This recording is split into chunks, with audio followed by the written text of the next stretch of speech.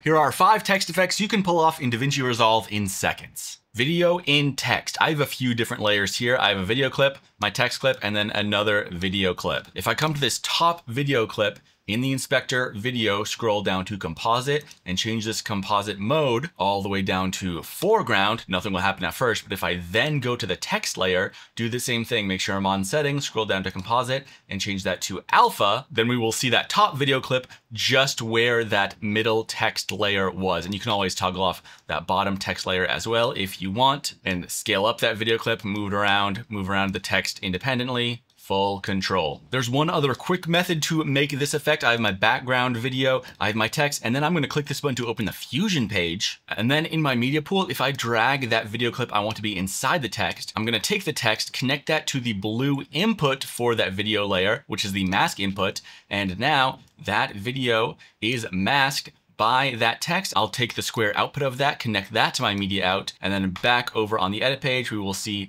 that video in the title as well. And you can even use these same text controls to adjust this video clip however you want. Typewriter Effect. I'm going to open my effects library, titles, grab a text plus, drop that on my timeline. And if I change this to Typewriter Effect, I'm gonna scroll all the way down to this right on effect. At the beginning of my clip, I'm going to set a keyframe, pull down this end, come forward a little bit, pull that end back up. And at the end, with a little bit of space left, I'm gonna set another keyframe and then come to the very end and pull this start all the way off as well. And now this will write on, hold, and then at the end, write off. Underline Effect. I'm grabbing a new text plus, dropping that on my timeline, changing this to underline, and then I'm hopping over to the shading tab. Oh, first things first. And if I scroll down, I do have this emphasis option where I can select this underline, and that looks all right. But if I have multiple words underlined, it creates a break there I don't really love.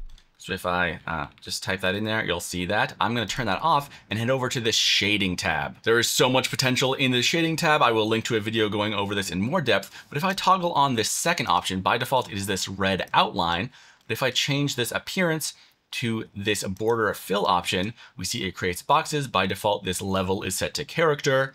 If I pull these horizontal, you'll see it's just behind each character. But if I change that to line, you'll see it is one single box for the entire line. And if I pull this down, this extend vertical, and scroll down and slide this offset, you'll see now I have an underline that fits as much text as we push in here. Bonus tip, if I slide this back up a little bit and even rotate this just a hair and pull this priority up to front, we get a bit of a strike through effect, which you can adjust with color or extend this vertical. Tons of options in the shading tab. Circle text effect. Again, a new text plus. I'm going to paste in some text here. And then if I hop over to layout, by default, this is set to a point, but if I change this to circle, it will start to warp that. And we have some really important controls. Of course, your center and your center Z to sort of push this in space. It kind of works like scale, but you know, it's a little different, especially with some rotation and other things.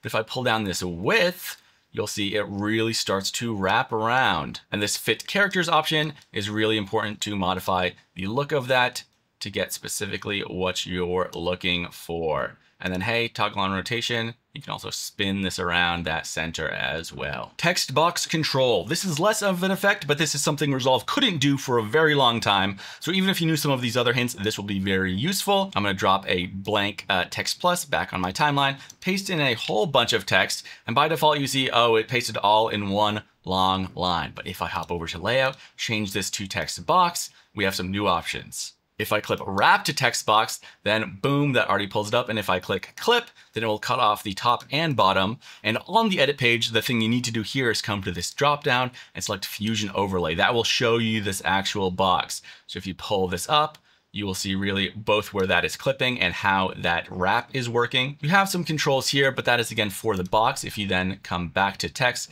and pull down size, you can all get this neatly in one text box that you can then adjust using these controls, or even right in this window. If you appreciate videos like this, you should visit sterlingsupply.co. This is my website where you can download dozens of presets, plugins, and effects for DaVinci Resolve. Many of these presets are completely free. Several are paid premium products, and website members also receive a bundle of those premium products along with exclusive extras like in-depth breakdowns of my newest presets.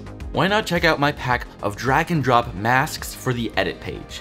Easily choose from a variety of mask shapes or draw your own right in the viewer on the edit page. My ongoing work is made possible by viewers like you. Thank you.